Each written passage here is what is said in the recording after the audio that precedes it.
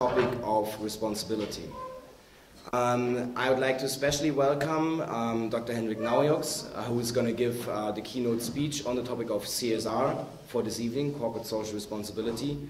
Dr. Naujoks is a partner of Bain Company and the office head in Düsseldorf, and he is the representative of the topic of CSR within Bain Company in Germany. He has shown his interest in this topic in various activities, which was, for instance, awarded by the World Economic Forum by electing him as a young global leader. And as well, I'd like to warmly welcome the main sponsors that we have here tonight of the event I'm going to describe in a few seconds, which are Deutsche Bank, RWE, as well as Bain Company and the GLS Bank. And I'd of course like to welcome all of you, so all the other corporate representatives, organizational representatives, the students that are here, and the members of our faculty. Well, how do we come to make this marriage market even under this topic of responsibility? The reason for that is an organization called Oikos. Oikos International is a students' organization for sustainable economics and management that was founded some 20 years ago in St. Gallen University in Switzerland. And we actually here in Witten established our local Oikos chapter, how we call it, some 2 years ago. And by now already have the pleasure of having 20 international guests from all over the world here with us for an Oikos winter school. So these 20 students are here for 1 week of intense training and workshop sessions on the topic of sustainability within universities. And we have, during this week, a strong project focus. So all of them are actually coming up with ideas of how to change their home universities towards sustainability.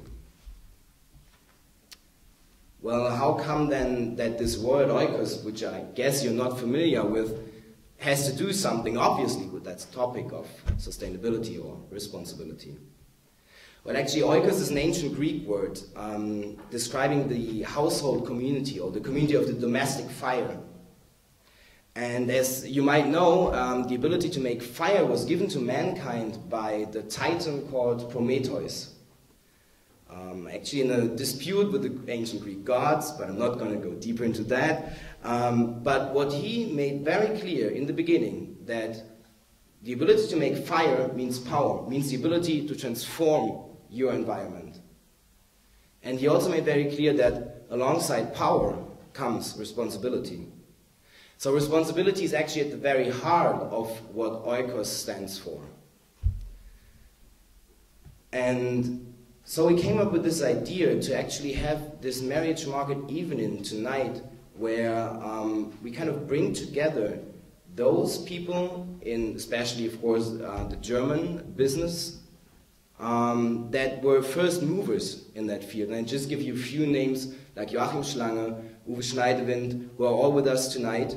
And what we actually want to do is to connect these first movers in the field of sustainability and responsibility within business to the others that are here. That's our young students, the winter school guests, as well as those students from Witten-Herdecke University, who are supposed to be, as far as I see it, the young leaders of tomorrow, sustainable economics and management.